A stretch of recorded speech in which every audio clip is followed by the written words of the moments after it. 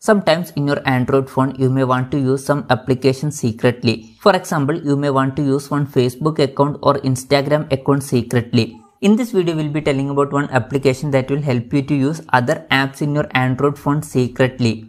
For this, you need to install one application. App link is given in the description. App name is Notepad Vault.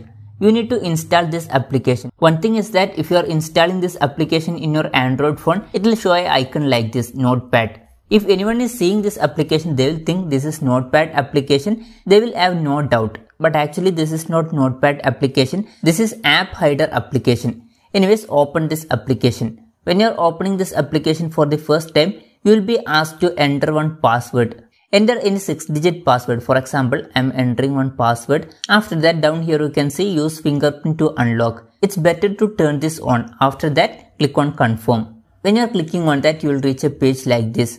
This page is exactly like Notepad application, but actually it is not. Now what you need to do is, you need to enter your password here. When you are entering password, you can see loading. Within few seconds, you will reach a page like this. Here you can see one plus button, click on this plus button. When you are clicking on this plus button, you can see every apps in your phone. Select the application which you want to clone. For example, I want to clone Messenger. Just click on this Messenger application and here you can see import, hide or dual.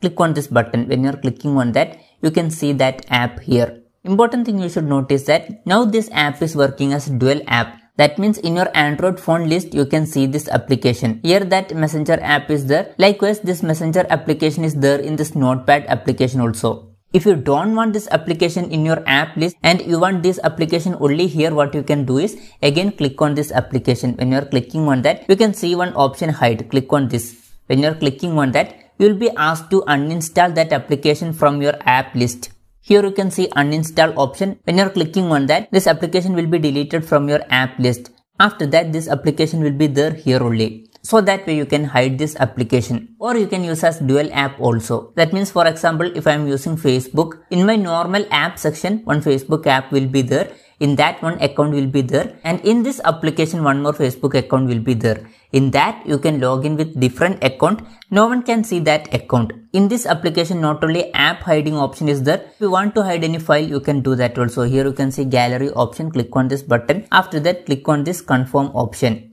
When you are clicking on that, you will reach your gallery. After that, from here select any folder where you want to hide photos, videos or files.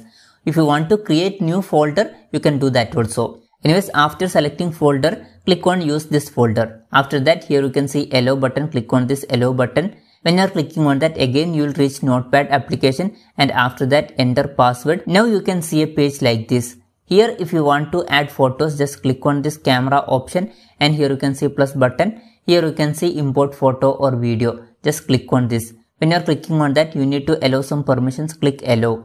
After that, from gallery you can select whichever photos you want to hide. For example, I want to hide this photo, so I am selecting this photo.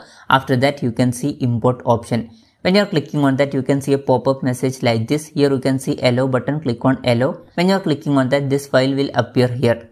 After that, you cannot see this file in your normal phone gallery. Here only you can see this file. If you want to directly take photo or video, here camera option is there. Just click on this. You can take video. You can save this video directly in this application. Likewise, you can take photo also. And if you are using this application for hiding any applications, in settings some more things you can do. Here you can see settings option. Click on this settings and here you can see notification. If notification is coming, you can see that details in notification panel. So if anyone is seeing, they will know that you are using this application. In that case, what you can do is in notification, here you can see none option. Click on none. After that, no notification from this application will come.